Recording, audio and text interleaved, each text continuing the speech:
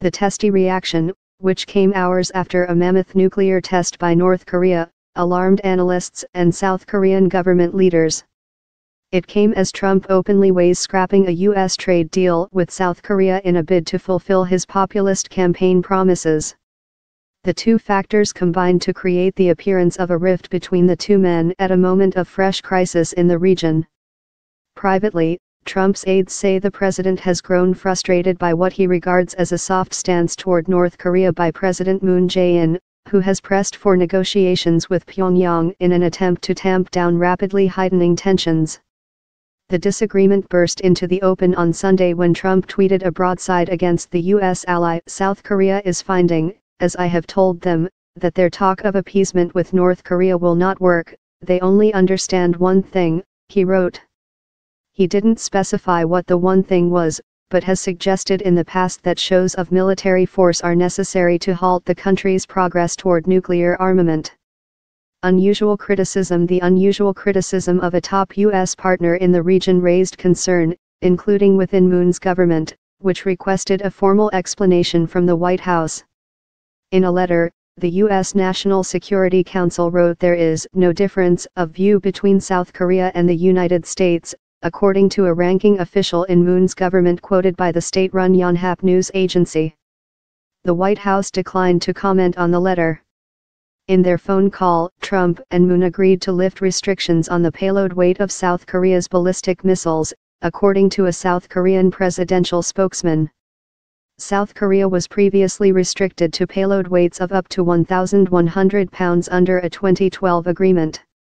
The official reassurances, however, have done little to dampen the view that Trump and Moon are on the outs. Though most analysts and diplomats have grown accustomed to Trump's combative manner, even with his supposed allies, the recent bombast has done little to comfort an anxious region. The first thing we need to do is to cool down the rhetoric against our main ally in the region, South Korea, said Bill Richardson, the former New Mexico governor and U.S. ambassador to the United Nations. We shouldn't threaten abolishing the free trade agreement, the appeasement talk. This is the way the South Korean president was elected. He wanted a dialogue with North Korea, try to stamp out corruption, so this is his own internal politics. I think we have to stand behind South Korea. Wedged between. Moon took office in May, replacing impeached President Park Geun-hye. Since then, he's found himself wedged between increasingly bellicose rhetoric from both Washington and Pyongyang. In August, he issued a forceful statement rebuking Trump's threats of fire and fury against North Korea, saying that any military actions on the Korean peninsula must be made in consultation and with agreement from Seoul. He's raised the notion of military talks between North and South as a way to possibly ease the growing strain. While Trump has repeatedly said that all options are being considered for North Korea, he seemed to rule out talks in a tweet last week. Talking is not the answer, he wrote. Later, top U.S. military and diplomatic officials insisted that negotiations had not been taken off the table in dealing with North Korea. Moon last spoke with Trump on Friday, but their conversation centered on the trade issue, according to a senior administration official.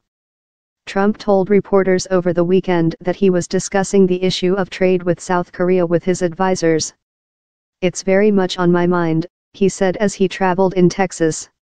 Aides say Trump is irritated that Moon hasn't accepted certain U.S. demands in attempts to renegotiate the trade deal, which was reached in 2007, and has asked advisors to begin plans to terminate the agreement. Over the weekend, Trump spoke with Japanese Prime Minister Shinzo Abe twice, once before the nuclear test and once after. The White House declined to say why Trump phoned Abe before calling Moon, a sequence that raised eyebrows in Seoul. The distance between the two sides, or even the appearance of a dispute, raised concerns as North Korea issues escalating threats.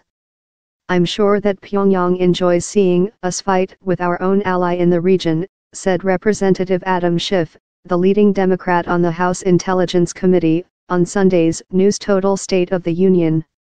I'm not sure what the president's point is, particularly today, at a time when South Korea is feeling very threatened, as indeed we are to be lashing out at South Korea and saying that they're making a mistake or they're doing things wrong, Schiff said.